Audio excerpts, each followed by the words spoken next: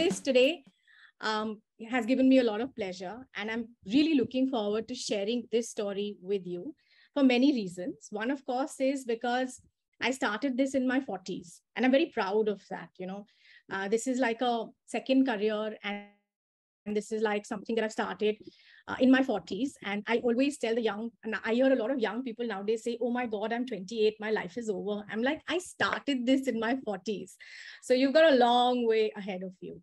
That's one. And the other is because I think I'm one of those few people who actually, in her 40s, is doing what she believes is her passion, something that I really enjoyed when I was very young, which is speaking.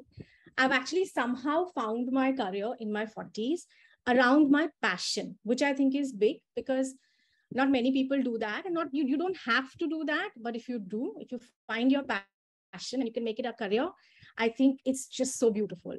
So which is what I want to speak about. I am a trainer, corporate trainer. I'm a motivational speaker, and I also create content around my own subject matters. And today I will speak a lot about personal branding as well. It's something that came up in a lot of the presentations that I saw today. And that has been the biggest reason for my success. So I'm actually going to take you through my journey of how I built my brand and how people are now able to find me for work. In 2012, I was working with Kingfisher Airlines. And when that folded up, I really didn't want to make a CV and go look for another job. I thought, this is an opportunity. Instead of feeling, oh my God, now I don't have a job, I just thought, I'm actually generally very, very positive all the time.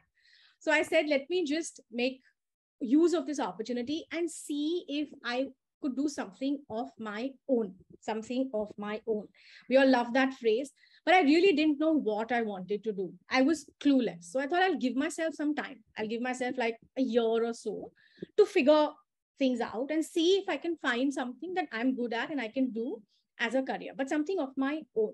So I really didn't want to make a CV.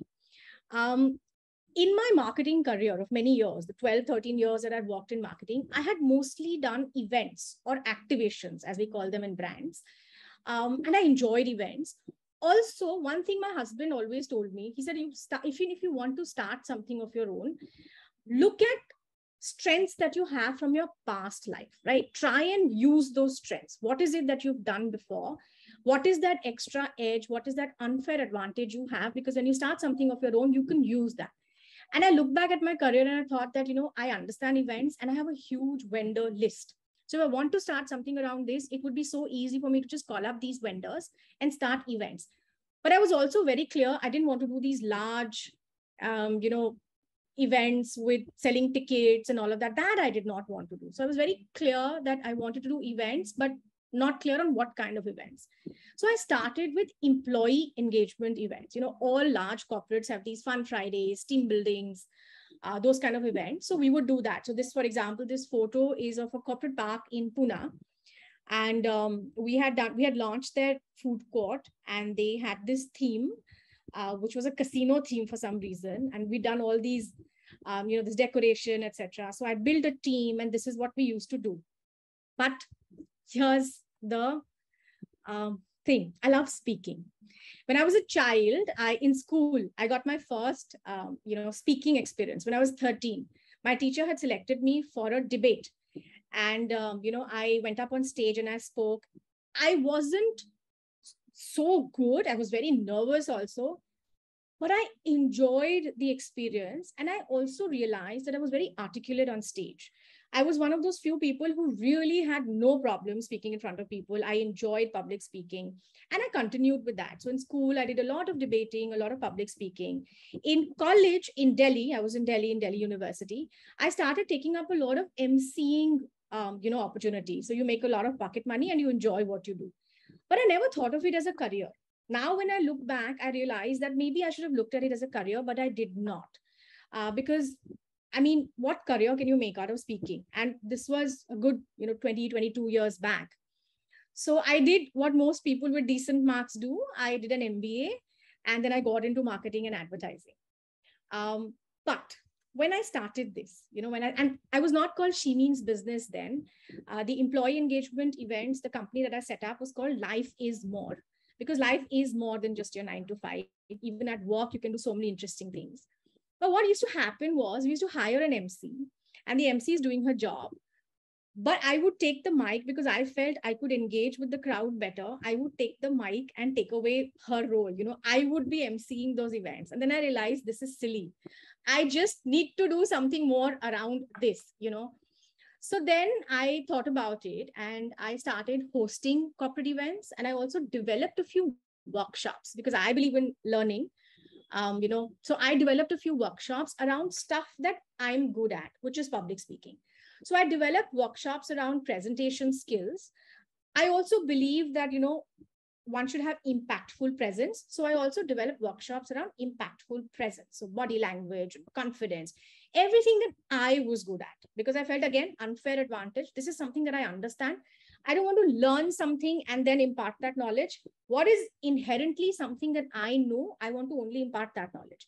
So I developed workshops and I started going back to these same corporates, and they gave me a chance. And that's how I actually started doing this about 6 years back. So 2012, about 2 years I floated, not knowing what to do. Then I started Life is More.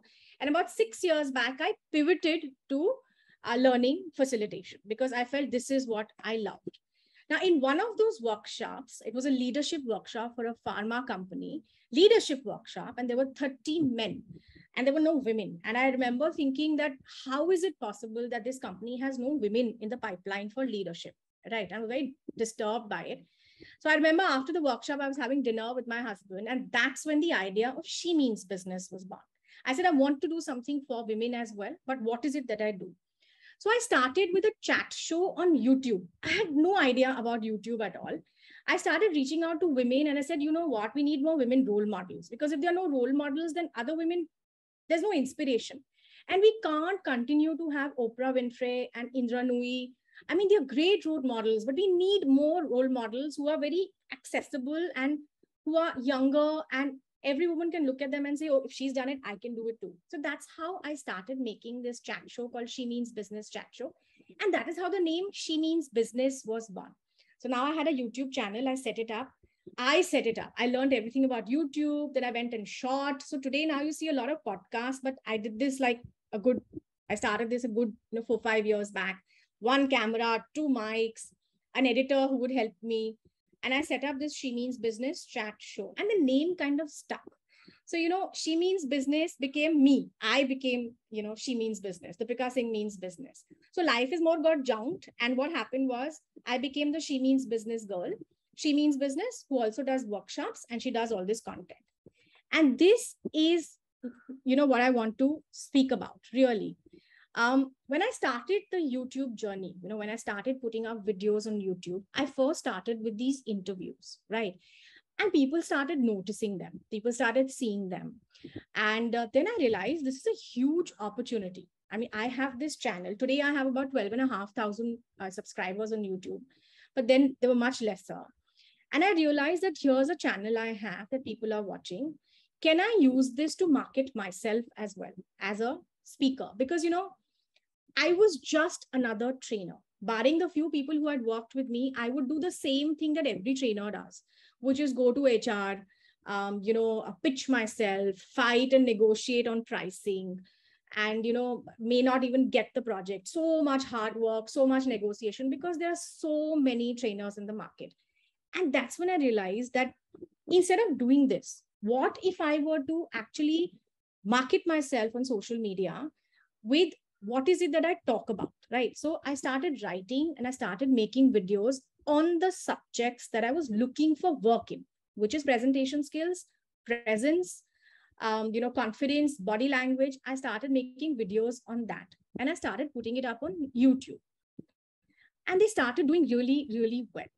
And so that's how my YouTube journey started. And I read up a lot on YouTube, and 3 to 4 videos a month I would put up. It was a lot of hard work. 90% of my topics were related to my workshop subjects. And then I kept on with it, So when Shorts was launched a couple of years back, I started making shorter videos. Today, I have 12,650 subscribers. But by now, I was becoming very smart with marketing, because When I had to approach HR, all I had to do was to send a link to my YouTube channel. They could see how I spoke. They could see the topics that I would speak on. And it was like doing like a sample workshop for them, right? So it really cut short the time that I took to reach out to people and sell. Also, people started speaking about me. So now my pricing, the value that people were able to see and how I was able to differentiate myself, that started happening, right? So now, instead of saying, okay, or negotiating on my pricing, because there was a pull factor, people were calling me. And because now people began to see She Means Business and recognize She Means Business, I was able to command better pricing. And that's when I started understanding the power of your personal brand as well. Now, which was about a couple of years back, I realized that I'm going to actually focus on building a personal brand, completely focus on that. And to me, this is not and what I've learned now is that this is not about showing off. It is not about building random motivational content. It is not about likes and followers. It is just about creating opportunities for yourself. That's it. Your personal brand, you have to look at it as creating opportunities for yourself. Don't get swayed in by, likes, numbers. Don't feel scared about being out on social media and talking about your work, achievements. Somebody spoke about showcasing achievements. I do that all the time. How will people know what I'm good at or what I've done till I tell them? What is the point then, So I need to go out and tell people about my achievements. I have completely gotten over any kind of inhibitions I have. So if I'm doing a lot of Women's Day activities, I will make a lot of posts and put it out because that will get more people to come to me next Women's Day or for whatever, for workshops. So I began to understand the power of personal branding completely 2 years back. Then I sat down and thought, let me do this in a very focused way. Till then, I was still getting workshops. And so it was 50-50. I was still reaching out to people, selling my products. And people were also reaching out to me. But 2 years back, I decided, okay, let's really up the game. So I sat down and I thought about where is my customer? My customer is HR and my customer is business heads of corporates. Where are they? They're on LinkedIn. I had a LinkedIn profile, but it wasn't very, I wasn't really focusing on it so much. 2 years back, I decided, okay, LinkedIn. Let's just go to LinkedIn and let's figure out what we can do with LinkedIn. Now, I started building presence on LinkedIn. Again, it's very easy to get carried away. You can do all kinds of things on LinkedIn. You can write motivational stuff. You can get hungry for likes. You can get swayed by all of that. But again, like I said, be very clear on your goal. So I told myself, my goal is to get more speaking assignments. My goal is to get more workshops. So what is it that I do? So I started again, the same kind of product that I was putting out on YouTube. I started putting that on LinkedIn. I started writing about confidence, body language, presentation skills, all of the subjects that I speak on, and gender diversity, because that is something very close to my heart. And that is what She Means Business is all about. And it blew. So for the first 6-7 months, nothing happened because it's a slow process. But after that, there's this, I don't know how many of you have read Tipping Point by Malcolm Gladwell. It was tipping point. And I actually saw that, I actually saw the tipping point in my life with the LinkedIn post that I've been putting up. Suddenly there was a burst of people reaching out to me, saying that, would you do this workshop? Would you do something else? Would you speak for us? Would you create content? Now, because I was creating video content as well, I get corporates who write into me saying that, will you create bite-sized content for us? So I actually work with a lot of corporates where I do series of content. This is an opportunity I didn't even think about. I did not even think that, video content I would be creating for corporates. I thought speaking and, workshops was all that I would be doing. But no, a company came and told me that we want to do presentation skills, but bite-sized. Can you make like 1-minute videos for us, which you can keep sending to people on WhatsApp, put it up on our portal, because it's everyday learning. I started making those. So first of all, I became very good with content because, practice does make you perfect. And it's something that I've been very consistent with.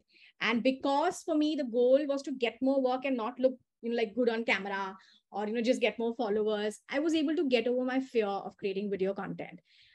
Video content, I cannot begin to tell you. And, I really can, whatever field you're in, video content, is, people get to see you. People can put a face to your name. Uh, People understand how credible, how trustworthy your experience by just looking at your video content. And I have done a case study to see that businesses that are doing video content are actually, there is this dermatologist that I follow in Gurgaon. I discovered her on LinkedIn, on Instagram sometime back. And she puts up these very valuable 1 minute videos on, skincare, and her, her following has blown up.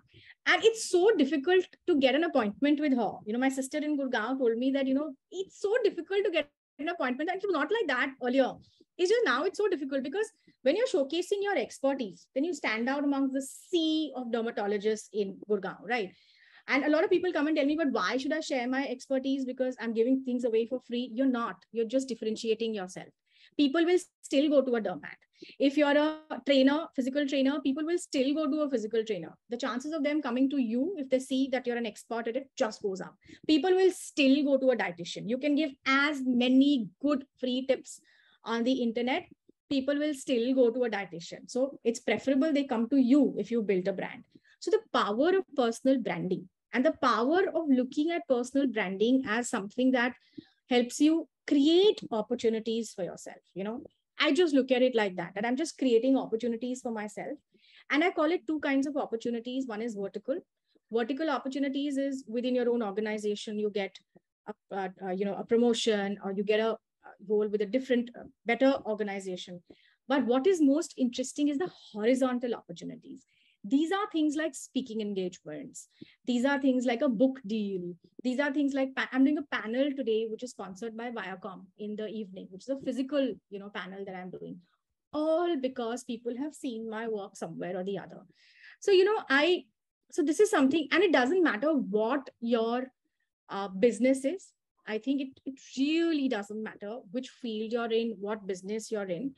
Creating some kind of content and figuring out what is it that makes you comfortable in creating a personal brand and differentiating yourself and marketing yourself will take you to that tipping point. And that's the way it is nowadays. And just a couple of things that I want to leave you with. Don't take stress to create content. A lot of people tell me, but what content should I create? I have to do my work and then I have to create content also. What is this? And I always say, just share your expertise. You're good at something, right? You are doing something which you're good at. You have built companies. Just talk about that. Just talk about your company, the behind the scenes, what is happening, some new client, so just talk about your business. That's all people want to know about, really. And that's all that showcases. So don't get consumed by, oh my God, my content has to look a certain way, or it has to read very well, or it has to be perfect. It doesn't. Don't get into that race at all. That's a very silly race. Just create content about your business, and that's more than enough. And there are so many platforms nowadays. So figure out where your customer is. And you can also figure out what is the medium of content. If you don't like doing video, you can create a newsletter. Just creating, I'll tell you, I have a WhatsApp. I'm sure all of us have this, but I have a broadcast. I have a broadcast group. A lot of people have newsletters. I have a broadcast group. I tell people, join my broadcast and you will get a nugget of knowledge twice a week. And I actually send that. I send book recommendations. I send YouTube recommendations. I send some course that you can work on.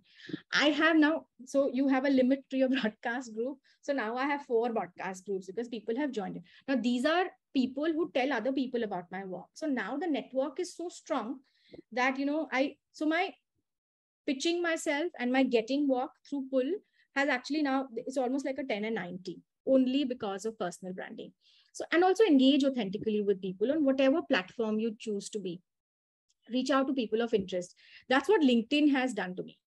The other thing that has worked very well for me, and which I would again tell all of you as well, is the power of storytelling.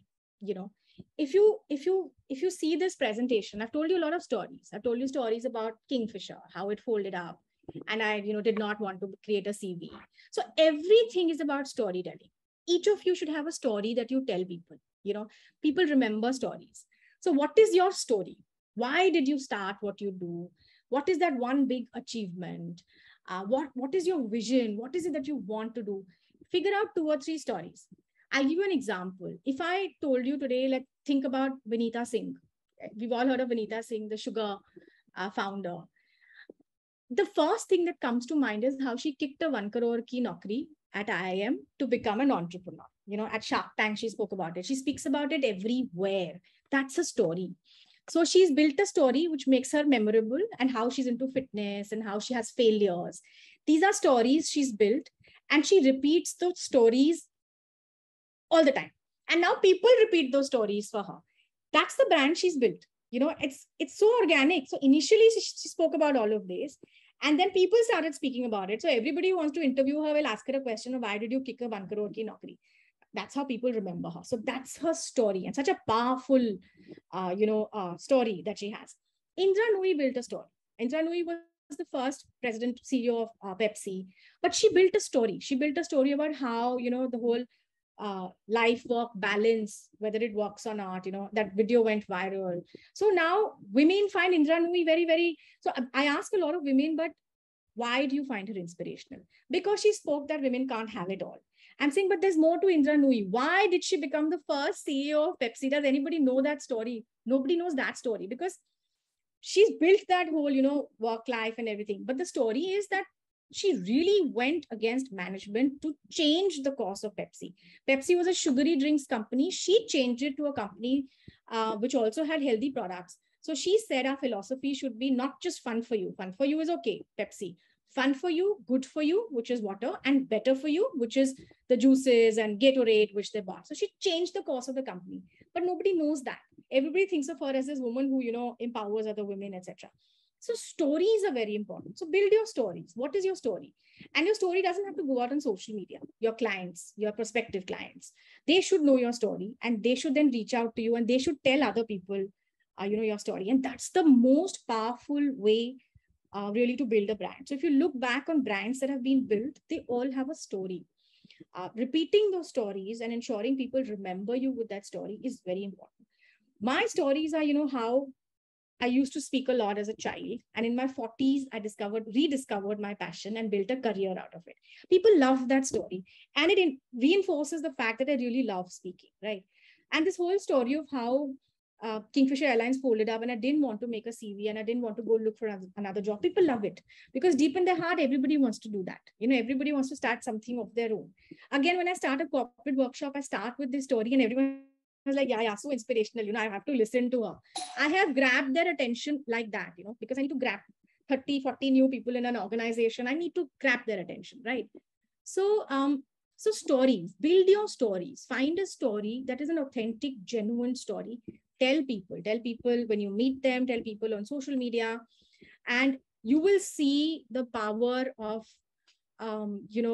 people remembering you better, and people just wanting to work with you better. Because once people get to know you, they just want to work with you better.